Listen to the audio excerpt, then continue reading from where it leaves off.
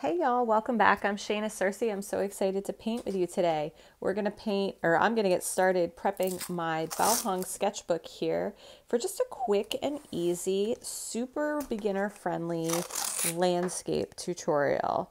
Now, this is going to be for someone who's really new and just learning like water control and learning what your paints do, dabbling a little bit with like wet on wet versus wet on dry, or for someone who is well experienced, but sometimes we just want to paint. Like we have artistic energy. We don't want to make a big plan for something.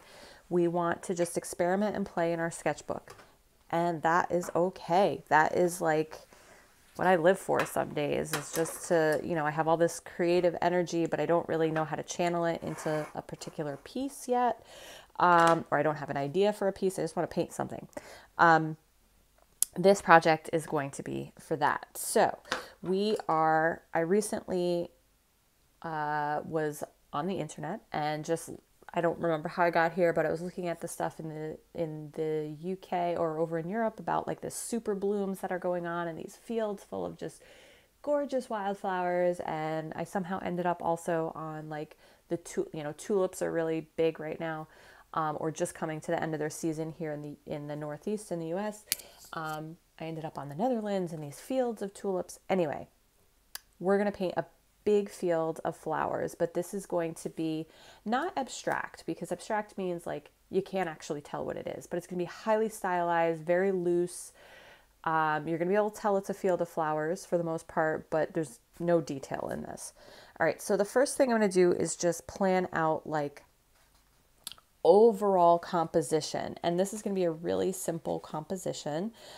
It's really just going to go on the diagonal. I'm going to start like up here and come down and just kind of cut my page in half. So this is my field of flowers. This is my sky. Okay. So I didn't want to do just straight across. I wanted to give it some dynamic like look to it. However, all of my rows are still going to go in this direction rather than this direction. Okay. You don't need to draw this in. I'm just kind of penciling it in so you can see what I'm talking about. Okay, you don't need to use a pencil at all for this if you don't want to. So kind of my horizon line-ish, or at least the end of my field. And then this is going to be, actually I'm going to draw in one more line here. This will be like kind of the horizon line of like stuff in the background. It'll just be like greenery, whatever, very loose, and sky. Okay, so that is the plan for composition. And we are going to be using super fun colors. So let's get into the colors. So these fields are like lush and bright and gorgeous with these gorgeous flowers. We're going to start with some sap green. Got to have some green in there. These beautiful buds and blooms sit on top of something, and it's usually very green. We're also going to use Quinacridone Magenta. We're also going to use Dioxizine Purple. If you don't have a purple in your palette and you have magenta and a blue, you can make a purple. Okay, you can make a gorgeous purple. Magenta is the best way for you to mix with a blue to get a very vibrant purple. If you're using things like alizarin crimson or other reds, you're going to get a very dull purple. So just keep that in mind. And then last but not least, we are going to use some cadmium yellow in there as well. So look at this super bright color palette. I love it, with the green as the base. And then not last but not least, I'm going to use a little ultramarine blue in the sky. Okay, just to give it a bit of sky up there other than white. All right, so let's get started. I'm going to work from this way to this way on the angle. I'm not going to worry about the sky yet. I'm going to take some of my green. And this is wet on dry, and I'm taking my brush and I'm just kind of running it in this direction, but I'm letting it skip a lot. Okay, so I'm just setting myself up. So this is the direction of my field. This is some greenery that's put down, but now we need to get that color in there.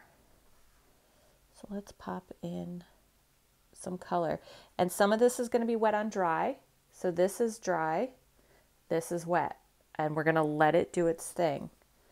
Okay, some of the color is going to be bright and brilliant and stay exactly where I put it. And some of it's going to bleed into the green I already put on there. Totally fine. So this is where I say, like, you can experiment a little. If you're new and you don't really know what's going to happen with your colors when you do wet on wet versus wet on dry, you know, this is a great project to start seeing what happens with low risk. You know, you're not trying to paint a full piece here today. Purple, the purple you can definitely dilute a little bit so it's not too dark, that you're getting some of the brilliance of the color.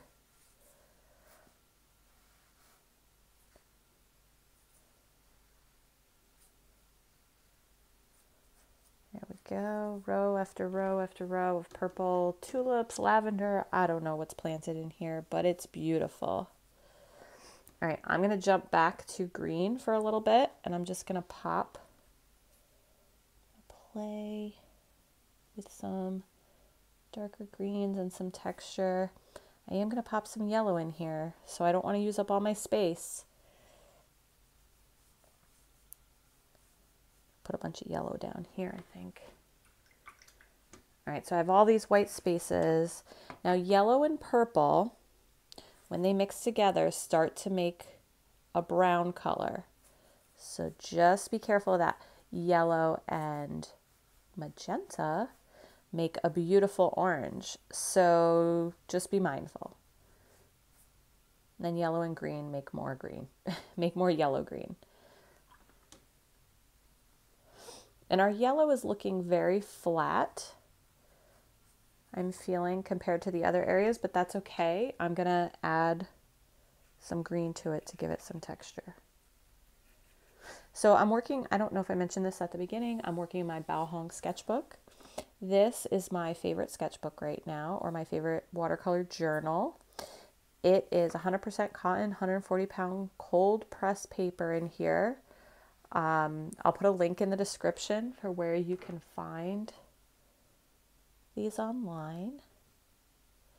You can paint on both sides of the paper in here. They're reasonably priced for the quality. You know, they're not the super cheapest sketchbook you're going to find out online there, but they're going to make you super happy. And they're not like astronomically expensive like some out there that don't even have as good quality paper, honestly. All right, popping in more color. Now, we're getting to the point where I do want to be careful. I'm probably going to want to let things dry a bit because things will start to get muddy, and I want to preserve this poppy color. And as we get further away, things can get a little duller because they're further away, the atmosphere is interacting with them, they're getting a little hazy and fuzzy, so that's great. Okay, and then this section up here, I'm going to put very light green, and it's just kind of like grass fields back there. Maybe a little splotch of pink in there.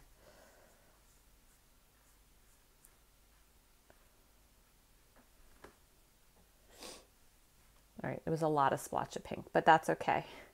All right, so I'm gonna let this dry. I'm gonna put in the sky, and I'm gonna come in and put in some texture. All right, so I'm back. Everything is dry down here, or almost dry. This is definitely dry. We're gonna come in with some ultramarine blue. I'm gonna clean up a space here for me. Now we're going to use this very sparingly. You can make your sky however you want, but I want it to be kind of a gray, more overcast day. So I'm going to water this way down. All right, and I'm just going to kind of brush in some of this blue. Rinse my brush off. Let it be kind of wispy. You can leave some white spots for some wispy clouds in here. But I want it to be kind of hazy, because when it's hazy and overcast and you don't have a bright blue sky, actually things on the ground tend to look brighter. They pop better. They have diffused light. All right, so that's my sky. I got some smudge some gunk in it up here from my paper towel. I'm going to rub that off. Perfect. All right.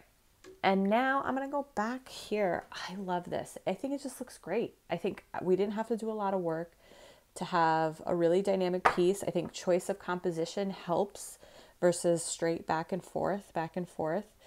I love the bleeding out, the wet on wet. We're just going to go add a little more texture to some areas. So I'm taking my green and I'm just going to add in some darker.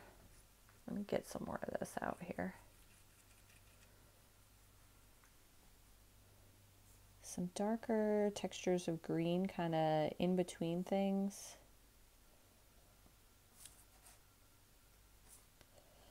And if I did this while it was still wet before, it would have kept bleeding out and just not held its structure as much as I was adding these things in. I'm going to switch to a slightly smaller brush. I was using a size 12. I'm going to switch to a size 8 because I don't want these to be totally overwhelming.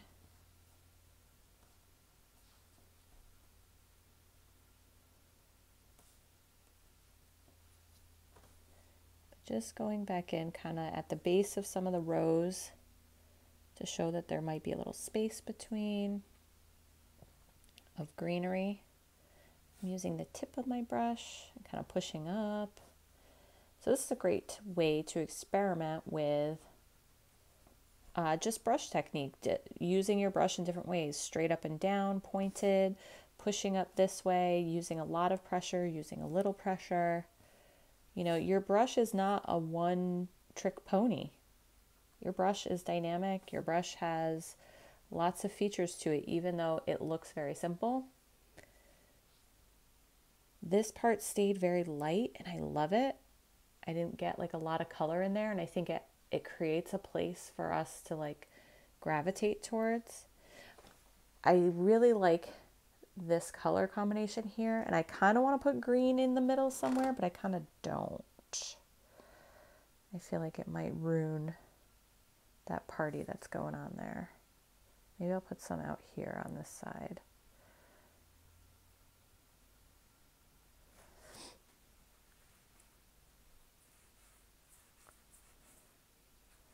And again, I'm going to take, so now I'm going to take my brush, and I have paint in it, but it's pretty dry.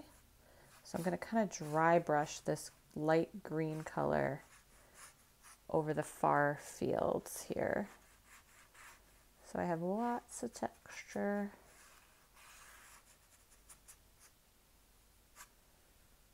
There we go. And even if you wanted to, let's say, all right, what colors do I have here? I have purple, I have magenta, I have green, I have yellow. I have everything I need to make a gray. Perfect. So I'm going to do a little purple and green with a little yellow. Make this gray color. Warm it up a little. All right, so I'm going to put just very light. You need a light color here because it's far away in the distance. I'm just going to put, I think my sky is dry. Yeah. I'm going to put like a little mountain range.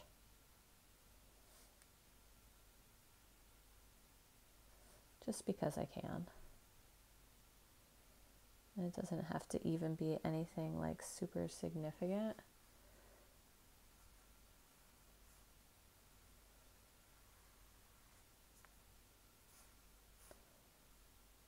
You can make it as big as you want. I'm getting carried away. Okay, so I put a little mountain range in the background to kind of anchor that edge. Let's take off our tape. Even though everything isn't completely dry, I think it's dry enough that we can kind of see our final product. So this is just super fun. I love this. I'm going to do this bigger. I'm going to do this on a big piece of watercolor paper, I think. And it's going to be awesome, even though it's so simple. I mean, it's not simple. You do have to really use restraint and make some good choices about color placement and composition and how you're going to lay it out. But look at that. Look how fun that is, how much color, how much texture we created, and absolutely, it's a beautiful landscape. I love it. So thank you so much for joining me for this super simple, super easy landscape tutorial, but it's great for beginners again, and also for intermediates and advanced painters who just want to get some of that creative energy out, play with colors next to each other, play with textures. There's always opportunities to learn and to create dynamic images, even with simple techniques. So thank you so much. I'm Shayna Searcy. Don't forget to like and subscribe. Check out the description of this video for links to my materials, like my Bahong sketchbook, watercolor journal, as well as links to my Studio Crew classroom and my social media. So follow me on there. All right, everybody, happy painting.